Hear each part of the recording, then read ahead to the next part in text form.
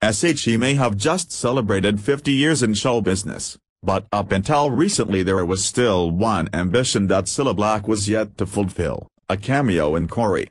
Luckily for the 70-year-old, it wasn't too late for her to make an appearance in the popular It1 soap, and she finally got the chance to say a few lines in the Rovers Return, thanks to her good friend Paul O'Grady. The TV presenter arranged for the 70-year-old redhead to film a scene in the famous pub as part of her special ITV show The One and Only Cilla Black. Cilla's one-off storyline sees her hanging out in the Rovers Return with Rita Sullivan, who is played by Barbara Knox, and Malcolm Hebden, who plays Norris Cole, but neither of the Weatherfield locals realize who she is. "I play myself and I walk in the pub and no one realizes it's me," Cilla said of her cameo.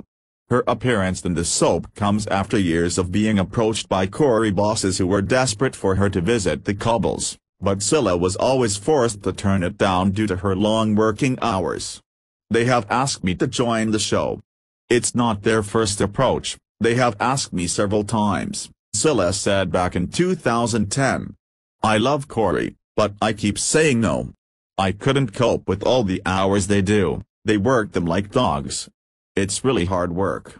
It would be nice to do a cameo, but even Ian couldn't work long hours when he did it for a while."